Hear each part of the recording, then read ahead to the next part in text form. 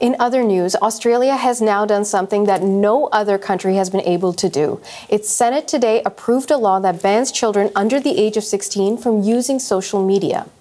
They could ban certain videos that people can watch and say you can't post until you're 16 and over.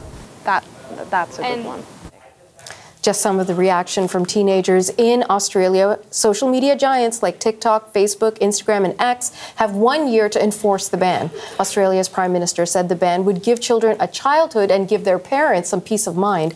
But critics, including some you just heard from at the age of 16 or under, warned that the move could have unintended consequences. Let's turn to CBC's Mark Carcasol, who's been following this breaking news story for us.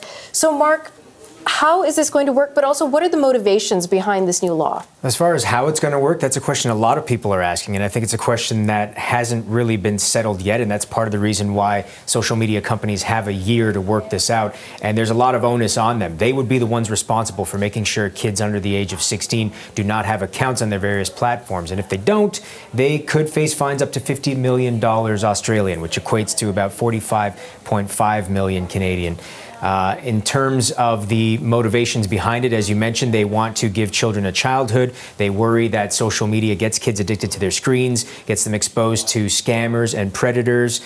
That's the way they're taking it, and that's the way many proponents of this bill are looking at it, the benefits. But there are a lot of people criticizing it who say that it puts them at privacy risks because they're going to have to identify themselves as adults in some way. It would take away parents' authority. It would drive kids to the dark web. There's also a real concern there about isolating kids. And Suicide Prevention Australia put out a statement about all this, calling the measure reckless, asking why it's being rushed through. While we acknowledge the challenges associated with online platforms, this legislation fails to consider the positive aspects of social media. They say social media provides vital connections for many young Australians, allowing them to access mental health resources, peer support networks, and a sense of community. Cutting off this access risks exacerbating feelings of loneliness and isolation. And that's a concern being expressed by many in Australia and around the world, really, because this could serve as a template for other countries in the future. Here is Australian social media expert Susan Grantham with her take on it.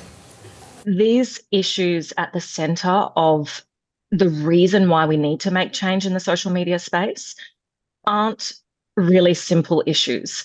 And what I mean there is that we have got young people's lives at stake, and a blanket ban is not going to resolve those issues. And the social media companies seem to agree with that. They seem to agree with anything, obviously, that goes against this plan because there is money at stake here and a lot of work that they would have to put in. But keep in mind, too, that a lot of them are also not ruling out legal challenges to this. So this could be more than a year before it's implemented. Now, off the top, we heard some response from teenagers in Australia. Generally, what are the people who would be directly affected by this saying? Well, you heard those ones off the top who mentioned that maybe there could be some measures, but not a total blanket ban. And then others are saying, you can go ahead and try to ban us from using it. We'll just find ways anyway. We all know that social media isn't good for us, but it is hard to get off of it because, once again, it's really deeply ingrained in our society and how we interact with other people. In order to achieve these effects, we should take it upon ourselves to regulate our own personal social media usage rather than being forced off of it. They say that if you don't, kids will find ways around it. And there is a precedence for that. France tried to enact last year similar legislation for kids 15 and under. And they found that half of the kids that were falling under this umbrella were just using VPNs and connecting to different regions to get around that anyway. So they'll always find a way. Yes, they will. But let's see if how the teenagers in Australia are going to fare with this. Thanks so much, Mark. Thank you.